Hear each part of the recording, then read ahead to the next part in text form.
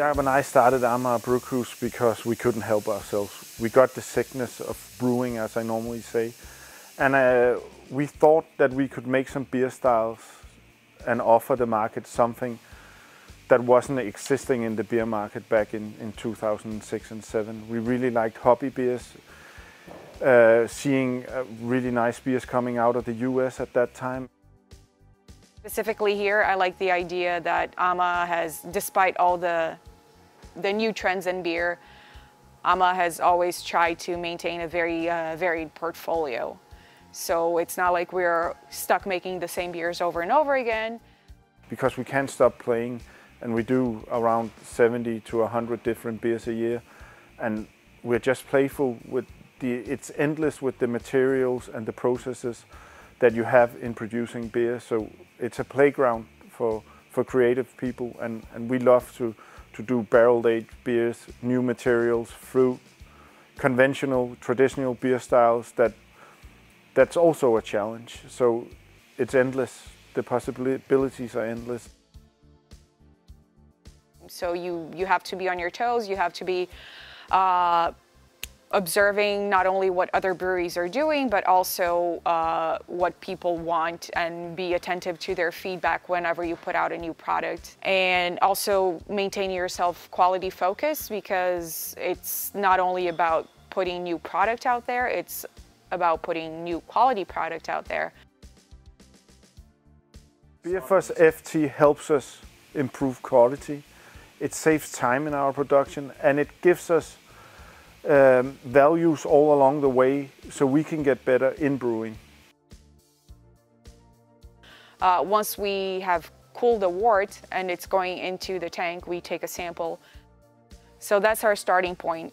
And then you start analyzing it as fermentation progresses. So after a couple of days, maybe you start seeing if there's any activity, where you are as far as gravity and all of that. And you keep track for however long fermentation lasts.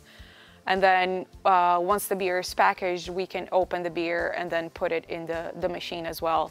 So you can follow everything from wort to fermenting wort to finally the beer that is packaged.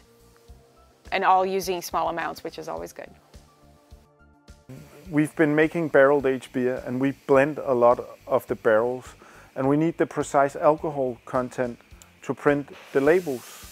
And normally we wait for external analysis to print the label, and in this way we don't have to wait, because we get an in-house answer quite fast, so we can print the label. So that saves a lot of time for us.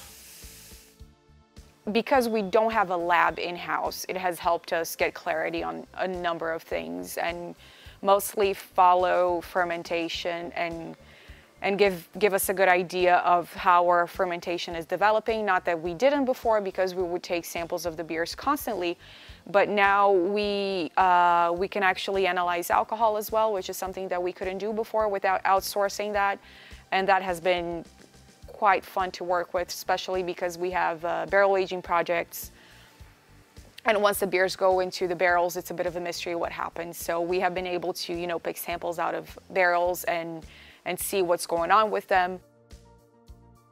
That we actually know how much alcohol do we have at the end or in the process, so we don't waste raw materials. There's no need for that. You can see your employees actually likes the data and don't have to guess and don't have to wait on samples.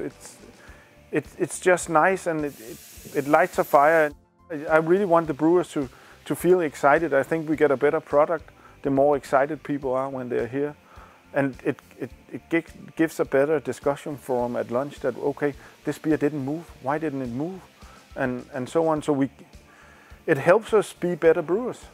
The data helps us be a better brewery. And not only that, one of the very cool features, specifically for me, because I'm into that kind of stuff, I guess, has been being able to export the data into a graph and be able to see fermentation graphs and how fermentation is behaving, as well as, the formation of alcohol and what the extract looks like and things like that. So if you start breaking it down, the possibilities are endless, really.